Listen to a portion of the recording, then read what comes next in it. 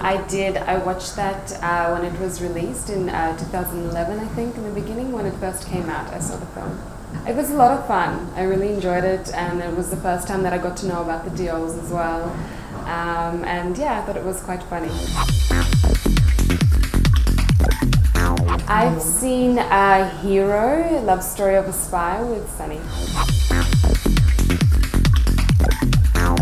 It's very difficult to say because I think they're all really good, and I think the public will love all of them equally. But the one which was special for me would have been the engagement song, just because that's when I sort of enter into the film, and as I was saying before, like I get to wear Indian, and it's the one song in the film which I do. And then also the Ode to Dharamji as well, because it was a lot of fun to shoot, and we got to shoot that in Mumbai as well, some portions. And you know, having a lot of fans coming like to the train station, and everyone just going mad, and that was a bit of a high for me. It was a first time experience.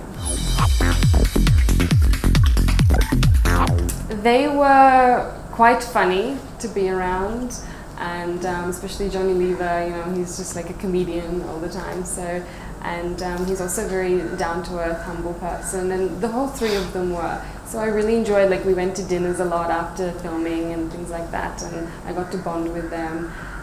So yeah, they're just very down-to-earth, nice, lovely people, and hilarious in the film as well, like fantastic actors.